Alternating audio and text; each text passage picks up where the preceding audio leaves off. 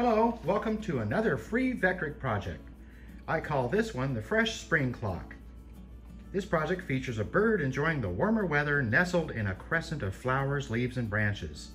This asymmetric design layout yields a fresh decorative timepiece you can create with the free project files, a push-in clock insert, and your CNC.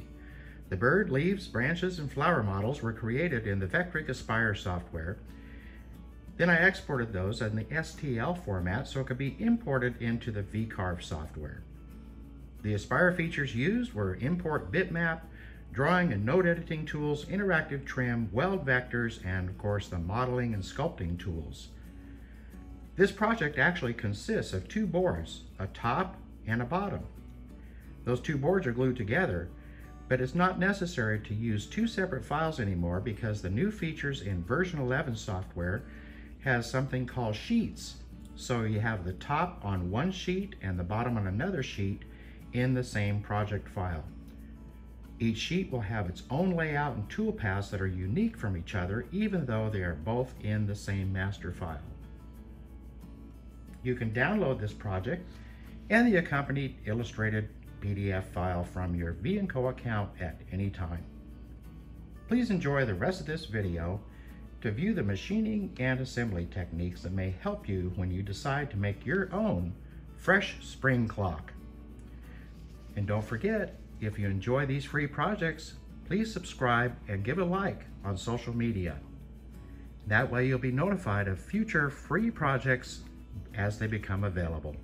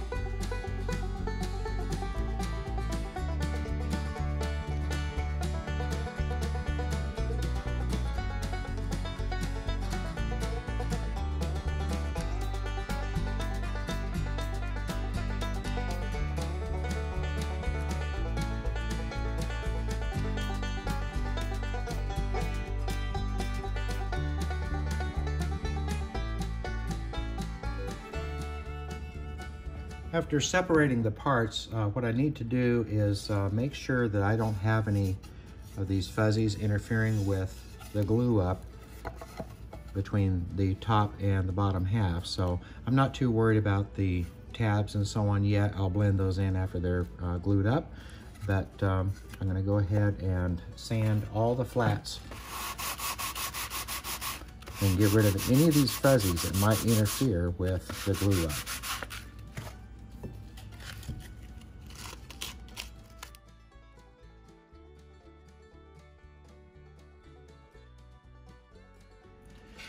Before I glue these pieces together, I want to go ahead and use my spindle sander to sand the inside of this larger hole. I don't need to worry about the smaller hole for the clock insert because I can access that even after I've glued these things together. So before I glue it up, I'll go ahead and sand the interior of that.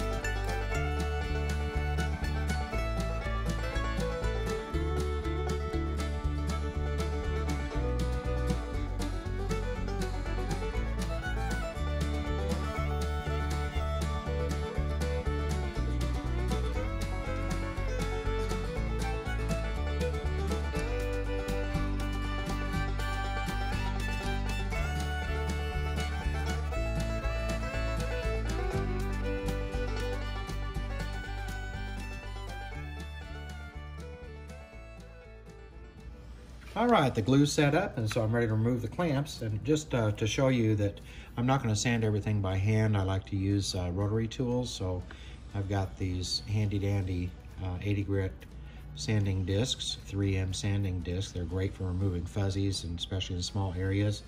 I also have the Dremel abrasive rotary tools that fit in there. And of course, we always have our stiff brush. Not a metal brush, but a stiff nylon brush, and some diamond files, and I've got several of these sanding sticks. So that helps make the job go a lot faster, and wherever necessary, I use regular sandpaper by hand.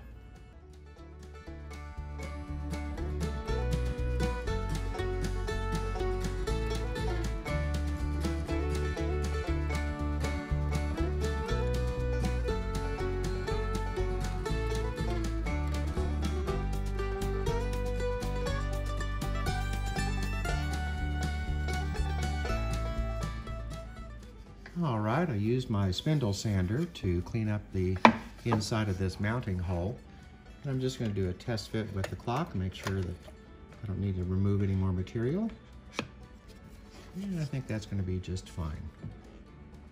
Okay, I'm going to put a couple screw eyes in the inside of that edge, and then I'll stretch some picture wire across those screw eyes to act as a hanger. Now you could, if you had a nail on the wall or a screw or something, just hang this over that nail so you don't have to do this, but I like the wire going across because I can adjust it back and forth to make sure it's you know, staying hung straight. So what I did was I just took a straight edge and turned the clock over, and then I kind of peered through here, getting that clock in position where I thought it should be for hanging on the wall, and held that in place, turned this over, and then I made my marks here, as you can see. I just extended those marks down here, and then I used an awl just to twist into the edge, and that gives me a good pilot hole for these screw eyes.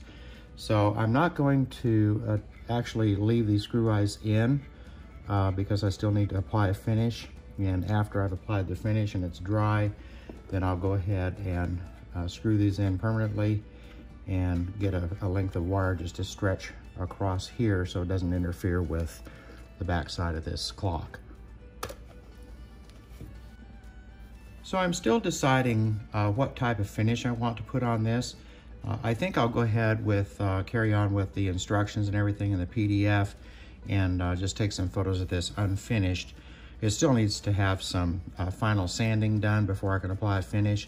So I'm either going to stain it, just stain it all one color, or there's a possibility I might apply, you know, some colored glaze, maybe a little bit of color here and then glaze over at the top of that. Haven't really made up my mind yet. I kind of like the idea of just applying a stain over all and just giving it that sort of rich old world carving sort of appearance. So I'm still deciding on that. So if any of you guys decide to make this, I would sure be interested in seeing pictures. You can post them on the forum or on social media or wherever. See pictures of what your imagination did with the finish work on this particular piece. And of course, if you're carving it into a nice piece of wood like walnut or maple or something like that, you're probably not going to be wanting to paint it. You'll probably just want to apply a clear coat and be done with it. All right, so jury's still out on what I'm going to do for finishing on this, but I'll go ahead and carry on. Thank you very much for watching. I hope you enjoyed this video, and if you'd like to be alerted to any of the future free projects, please give us a thumbs up and subscribe to this video channel and the Vectric newsletter so that you receive all future project notifications. This is Michael Tyler, looking forward to bringing you a lot more free Vectric projects. Until then, be well and happy carving!